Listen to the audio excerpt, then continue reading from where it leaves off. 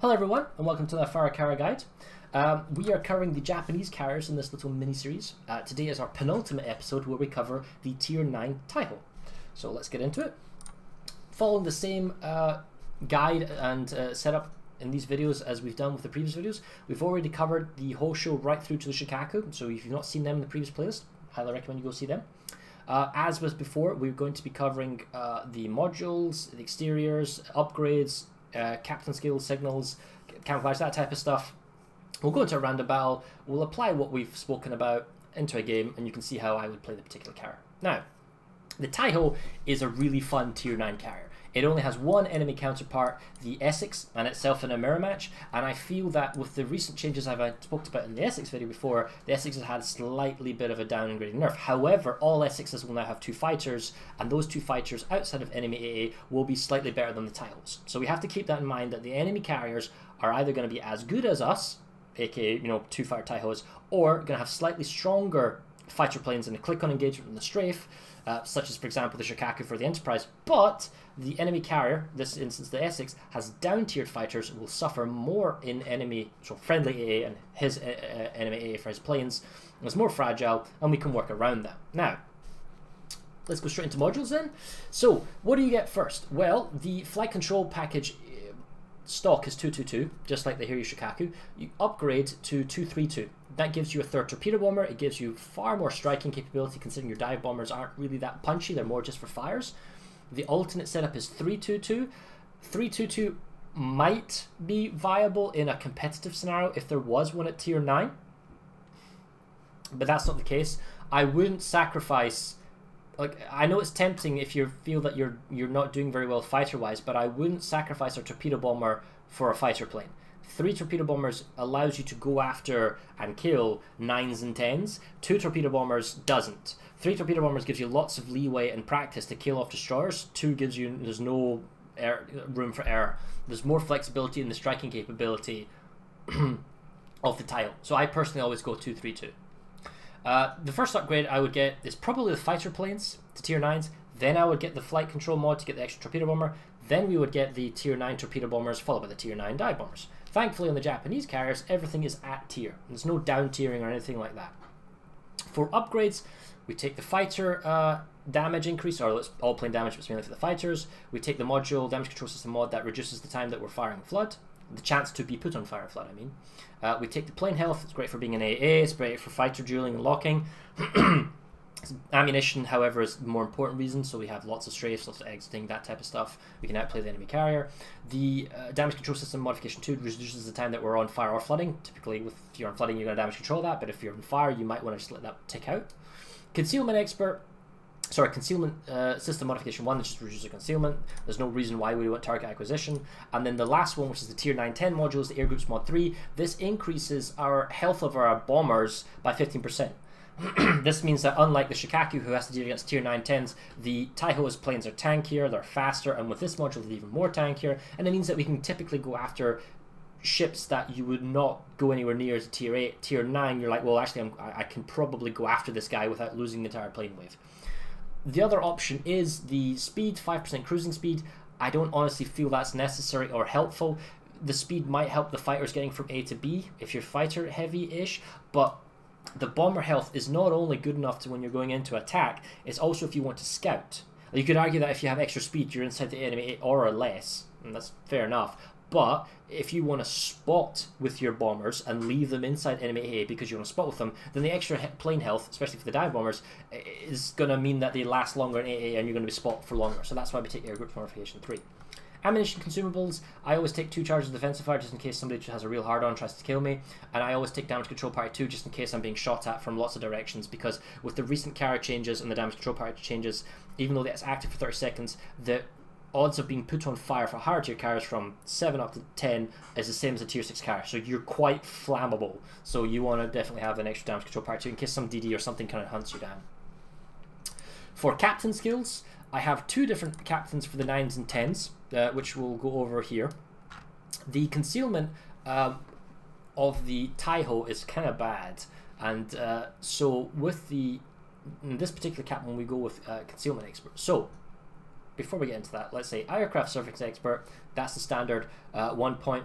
We take Torpedo Acceleration because we want to cross drop. There's lots of fast drawers, Cabros, that type of stuff. If we want to kill them, we need the Torpedo Acceleration, otherwise it's pretty darn tricky to get them. If you go all torps from one side, maybe you'll clip them, but we're talking about skill behind and how I approach it from the side drops that kill people off. I find the Torpedo Acceleration is a better skill for that. For the 3 point skill, because there is no ranked or competitive at tier 9, and because you've got 3 torpedo bomber squadrons, torpedo armor and expertise is golden. It's really, really good. And you would want to take that to maximize your kind of output. We don't take basic fire training in this instance because it's not really necessary. The AA with the defensive fire on the Taiho means it's very unlikely that you're being attacked, plus it's only single carrier one-on-one games, so it's not really taken. The first 4 point skill is air supremacy. We want to bump up those 2 fighter waves, we want to bump up those 2 dive bomber waves. It's better air control, it's better scouting or dive bombing. We always take dogfighting expert as well. We're not going to come across higher tier planes other than the catapult fighters, but we are going to need the ammunition, so it's a very useful skill to have. That leaves 8 points left over. We can take advanced fire training. We can also take manual fire control for AA armament, okay? And that means that our self-defense with AA is really, really high. But we already have 2 fighter planes. We already have really good anti-air, which becomes crazy good in the Hakuryu. So in that respect, our mid-range guns, our Bofors, are pretty powerful. So in this instance, what's the benefit here? I think using advanced fire training rather than manual fire pushes up our mid-range guns, it pushes up our long-range guns to 6 kilometers. It also pushes up the defensive fire now up to 4.2 kilometers. So there's a panic effect at a sooner distance. And it also means that we can snipe planes that are coming into AA range at 6 kilometer range. So that's good. Why don't we take also manual fire? Well, I feel like concealment expert. We could push our concealment down to 10.7. It was higher than that and it was kind of uncomfortable. Taiho can be a little bit more stealthy, a little less detected, and it kind of works. Are you going to be attacked by planes in this tier? Well, no, probably less. Plus, an enemy Taiho attacking you, your AA is probably going to be good enough to go against the torpedo bombers. If he's going to waste his bombs on you, that's great, because he's not going to kill you off if you know how to position and angle yourself and use your own planes. And if it's an Essex that's trying to attack you, his planes are down tier to 8. His dive bombs, his AP dive bombs don't do anything to you and your armored flight deck. And his torpedo bombers are tier 8, so you could just kind of AA flak them down when they get close enough, and defensive fire is going to kill them anyway. So you don't really need to go like maximum tryhard AA, like say the Hiryu or the Shikaku is, right? Spoiler alert, if we could show you the Hakuryu, on the Hakuryu I keep the concealment, but we take away the advanced fire training and I go with manual fire because there's a huge wallop of long range AA guns, and that's just more of a kind of a flavor feel. The Taiho captain is the captain that I personally use on my Kaga, so I use the AFT and concealment, but I can also use the Hakuryu one as well, and that I can use the manual fire secondary armament. It's a choice. I have 2 captains that can do it this way. You can do it either way. You can mix and match back and forth, but I definitely recommend taking torpedo armor and expertise on the 9-10 carriers compared to the 6-7-8s where we don't take torpedo armor and expertise because of the sniping threat or because of the ranked competitive element. In the 9-10s I take it because we've got 3 torpedo armor waves and we want to load them quickly and we want to get as much damage out there as much as we possibly can. Anyway, that's our 19-point captain build. Let's go into a random battle. Oh, hang on a second, 1 sec, just before we do that. In terms of camouflage, pick whatever works for you. Experience, captain, whatever it takes. I've got the perma camo on my Taiho. Signals, because I'm using experience, I'm using the flood and fire flood, and then I'm also choosing to take the 2 experience, captain experience, because I've got 19-point captain, I get elite captain experience. You could choose to take the AA signal, you could also choose to take the speed. The fact is the Taiho already goes 33.5. If I chose the SPIG, it'd be 35.2. Do I need that extra speed? Maybe, maybe not. It really depends on your personal preference. Do I need the extra AA signal? My AA is already pretty lethal. I could make it like super duper lethal, but do I really need to min-max it to the extreme, or can I afford not to? And the odds are I probably can afford not to. In terms of flags, you know, pick whatever you like. Right, that being said, now let's go into a random battle. There's nothing really we're too concerned about. We're probably going to get dragged into a 9-10 game, well, a 10 game. Well, we're tier 9, so that's kind of expected. We need to be aware of anything that has a defensive fire that can cause a panic, but we're usually going to aim for destroyers or battleships or anyone that kind of isolates themselves, or if we know there's like a cruiser that's like use the defensive fire, then we can pretty much kill them off. We could even go after things like Minotaurs and Neptunes, provided we get a good clean approach. We can, with the 3 torpedo waves, we can do a lot of damage, maybe even kill them off. So, wow, we've been quite fortunate with the matchmaking. We are top tier. So we've got a 7-8-9 game Enemy Taiho mirror match. Okay. He might be 322. Actually, let's check the... If we hover over... No... -4 planes. Is it air superiority enough to create a -4 there? That's interesting. He might be 322. Anyway, if he is, we're going to deal with him. He'll be an idiot. Enemy Baltimore is probably the only real cruiser on the enemy team that's a threat. The New Orleans and the Pensacola defensive fires are gnawing at best. Fiji doesn't have a defensive. York could. One destroyer. We could gank the destroyer, and that means it's really difficult for the enemy team to capture because it is a domination map mode. So we are very powerful in this particular scenario. And this big wide open areas. This is actually the worst map for cruisers and battleships to try and get into a cap. So if we can spot the enemy destroyer and then pick him off, then it's a huge benefit to our team. In this game mode, we have the maximum ability to carry.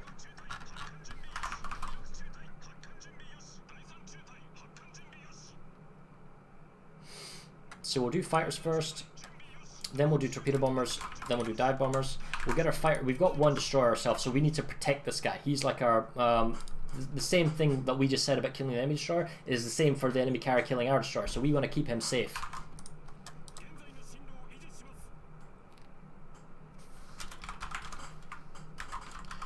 BCC. So it looks like the enemy carrier wanted to do TVs first, and we're like, nah, go away.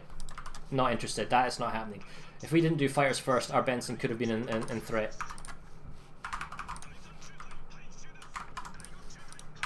I don't want to go any deeper because I don't want to fly into potential AA bubbles or anything like that with cruisers. So I am just keeping the planes away from our Benson, allowing him to get into the cap.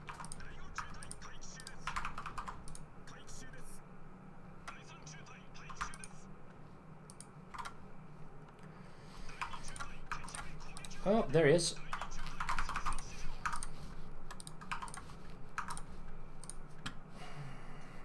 His fire's down the south. He's going down south, he's not paying attention. Boom. Good. We can now go for the destroyer. Oh, Baltimore's there though, we need to be careful about the Baltimore.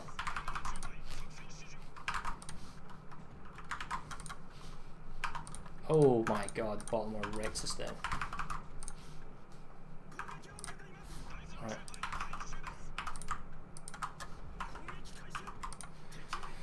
He's going to be forced into a turn here.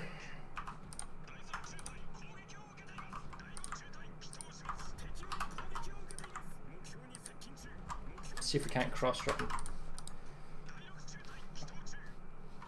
He exit strafe, let's re-tag him. 2 torp hits. Alright, he's probably damage controlled. 5,000, 4,000, 3,000, 2,000, 1,000, and drop. He's also killed his speed off.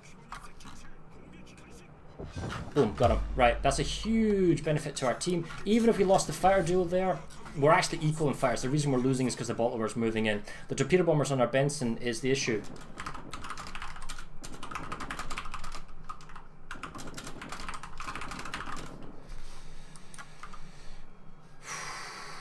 Alright, let's turn around and pick up some speed. Alright, that fire's broken off. So we're actually equal on fighters. I willingly chose to prevent him from engaging, stopping me from killing the destroyer. The Benson needs to run because the thing is, the Baltimore with the radar will come around the corner. He doesn't have any enough support. Oh my god, everyone's going A. Now normally I'd reload these fighters, but 2 is enough. I'm going to try and stop the torpedo bombers from getting an easy kill on something. I'm going to turn my ship around and go pick up some speed, wait for the dive bombers to land, as they're doing. Now I'll take the torpedo bombers off. We're looking for targets of opportunity, Missouri, Fiji, that type of stuff. Now the problem is, because I didn't have my fighter land, he will have an advantage, because it'll be 5-on-2 versus 5 versus 5, because I didn't turn this guy around. His bombers are not doing anything, they're being pushed back. Fiji's a target in here with the smoke ends. Oh, hello. He's actually got his fire plane out early. He's not grouped them up. Oh, hello. You've gone into Baltimore AA. Why did you do that? Never strafe into ships that you don't know what's there. Wow, that worked out really well for me because he was impulsive. He saw, oh, there's 2 fighters, I can strafe them. He doesn't know what's behind them. He doesn't know there's an AA ship. He got wrecked. And that means that when his other fighter plane comes back, it'll be a one-on-one. So that suits us just fine. Right.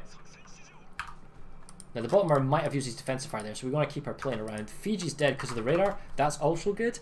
Missouri is probably what I want to attack next. Or the north, the Iowa and the York. Go north. Enemy team's going to have a hard time capping because they can only cap the south because that's the only thing that's not spotted. Right, so there's Missouri. Don't want to fly too close to him. York, alright, so I can go for the Missouri or I can go for the Iowa, right? The Missouri's been kind of protected by that fighter, so if this Iowa continues to make this long turn, he might actually be too close to the island for me to attack. Yeah, I'm inside the Iowa's long-range AA, which is not the greatest thing in the world. But we're going to go for this Missouri. It might actually even be AFK Missouri. Boom. See his fire's incoming. He could actually strafe. I'm going to force him away. Alright, so this Missouri is moving. I'm going to back off.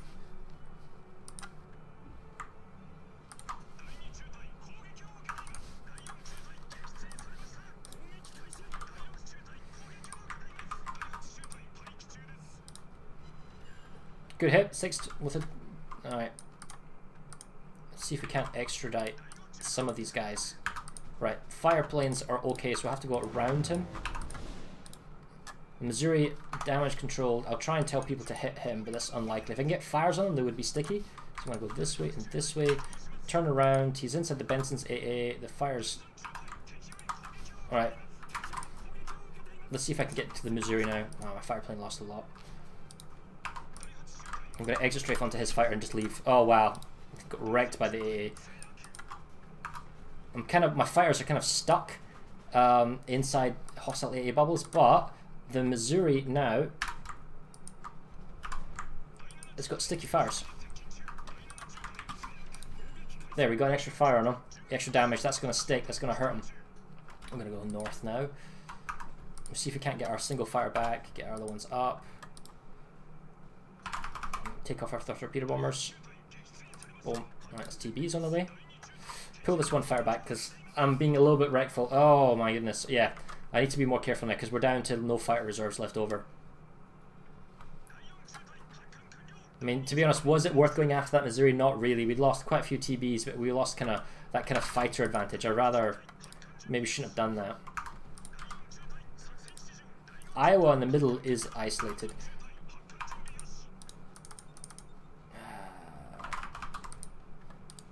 He's probably the only person who's... I don't know what he's doing, trying to stay broadside, everything coming at him from the south. We can go after the Iowa. I can't stop those TBs, so I'm going to stop these fighters from intercepting these torpedo bombers, and we'll hit that Iowa in the center on B.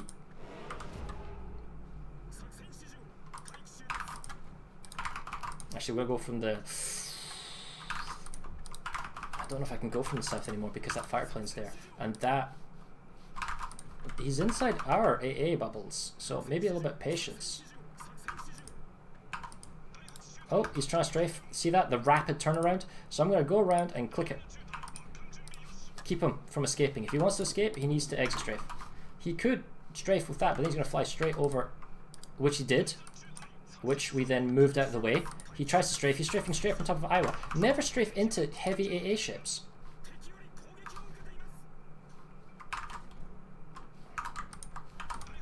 Well, do what I say, know what I do. I knew I could strafe him.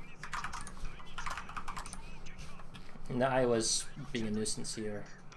Because he's doing exactly what he needs to do to avoid most of the damage.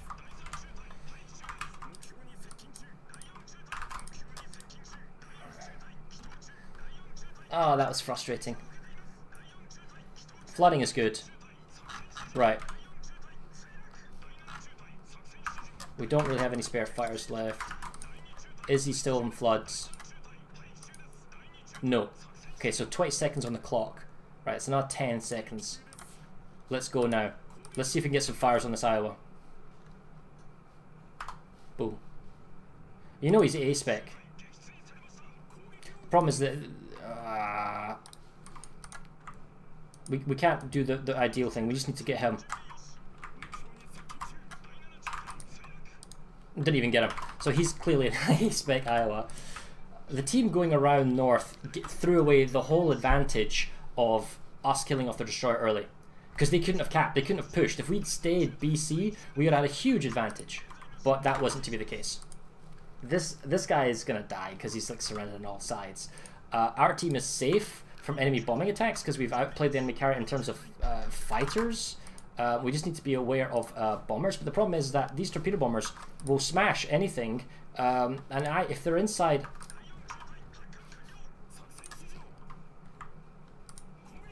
So I'm going to do it from further behind, so I don't want to strafe into his AA bubble.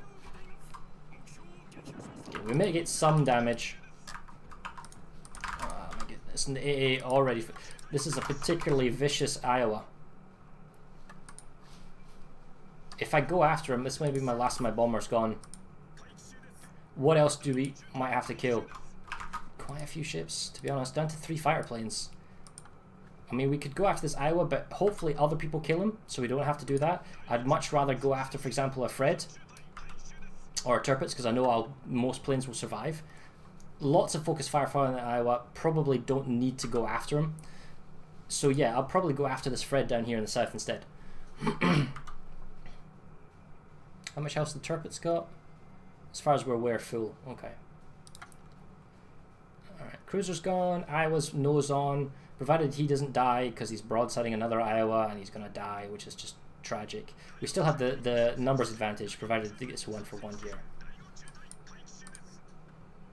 Okay, fair enough. We need to really push the B though. Okay, because I know the Tirpitz... Ooh, whose catapult fire is that?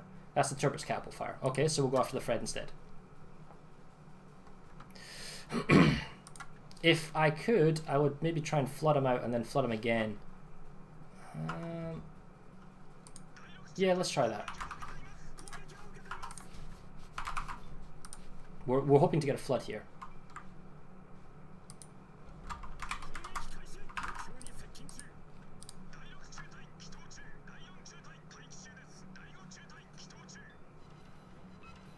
Okay, good. Flood.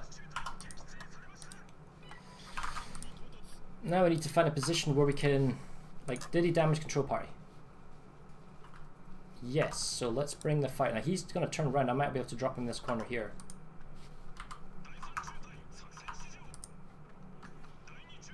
He's really close, but I think it's droppable.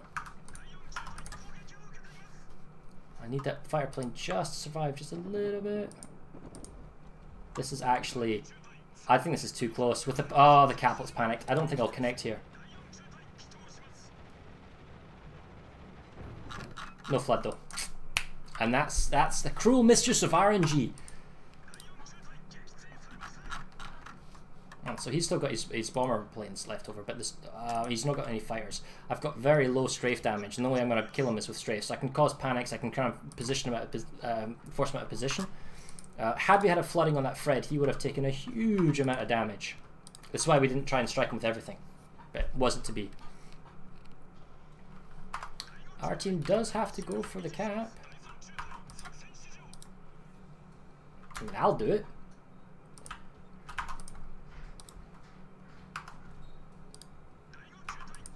Okay, so we're almost deplaned here, which is sad. In terms of enemy ships,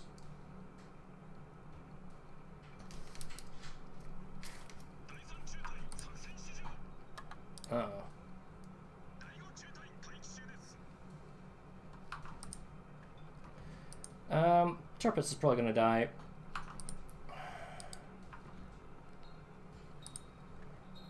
I guess the carrier feels he's desperate. Let's see if we can't catch him that way. 2 fires. Perfect strafe. Did as much damage as we possibly could. Mitigate it as much as we could. Pull the fire back. Game's almost over. I'm not sure. I mean, I'm actually probably going to be dictated by the Tirpitz, but hopefully he dies to like that and then turn away.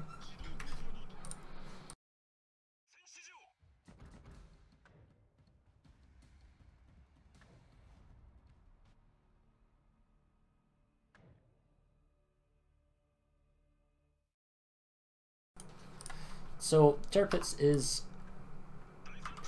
He's stalling the points on A, which is really annoying, and none of our team are really getting any kills here. I guess we could try bomb him. I mean, his capital fire's going to be down. I mean, if we're going to bomb anything, no, his capital fire isn't down. That's annoying.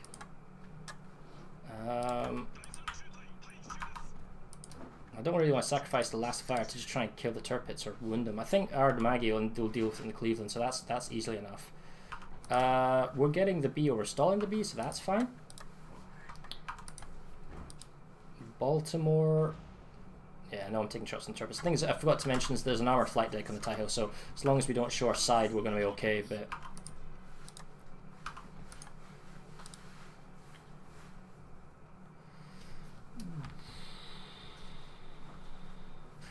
I'm not sure Maggie pushing into Tirpitz with repeater bombers is an issue. Oh man, and by not going for the cap, the game clock's down to 4:30. And the Baltimore dies. I think it's going to be a loss. Plus, I've lost too many planes early on. That Missouri kill attack I did early on was really costly. Lost too many fireplanes and lost too many bombers. Which means now, at the end game, when everyone's spread out and I should realistically be annihilating that Fred, annihilating individual ships, I don't have the planes to do so. And I'm not sure what he's doing. Are you trying to ram him? What?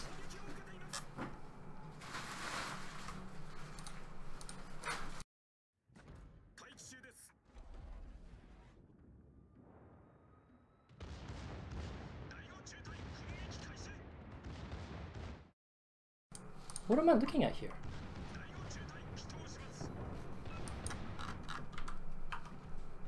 Oh man, we're losing other ships trying to move in. Well, I have to move to the cap, otherwise no one's going to do anything. Were you seriously trying to ram this guy?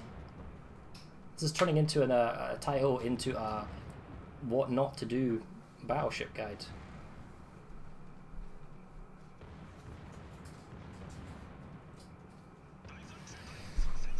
Dear me, oh well. This is an example of maybe not my greatest gameplay.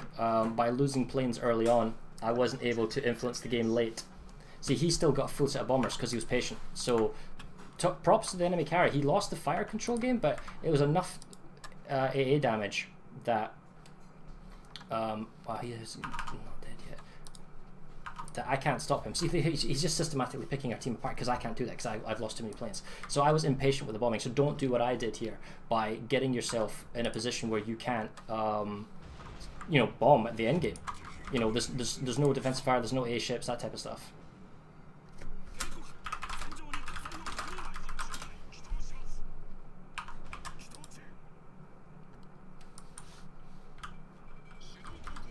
So I'm stalling the... Wow. The Amagi died. Wow. I mean... this is not the greatest game in the world, that's for sure. I mean, we killed their destroyer at the beginning. We gave a huge advantage to our team. Right? I mean, what else do we have to do?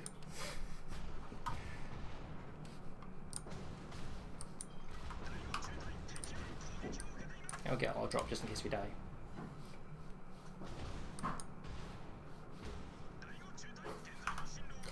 They're just those games sometimes when you can't do anything about it. Anyway, to cap off, be conservative. Even at tier 9 Taiho level, you need to be conservative with your planes. You can't just go willy-nilly bombing, because if the game goes long, 20 minutes like we just did right now, you're going to be bled dry, you're not going to be able to influence the game, and just like I have, a person who's supposed to be experiencing carries, we lose, because I can't carry. Now, should I have had to have carried that badly? No, because we went A, and then the whole thing was really, really terrible, and we shouldn't need to rely on me to maximum carry the enemy, you know, our team against the enemy, but hey-ho. We killed the destroyer, we got the caps, we gave our team the advantage, but unfortunately our team just threw it away, and we didn't win that game. It happens sometimes. Anyway, that is it for the Taiho game. Thank you very much for watching. Coming up next is the Hakuryu game. Hopefully we'll have better results there. If you haven't watched the previous videos, by all means go ahead and check them out. We're covering everything from the Hosho route to the Hakuryu, just like we did with the American line. And thank you very much for watching, and we'll see you next time. Goodbye.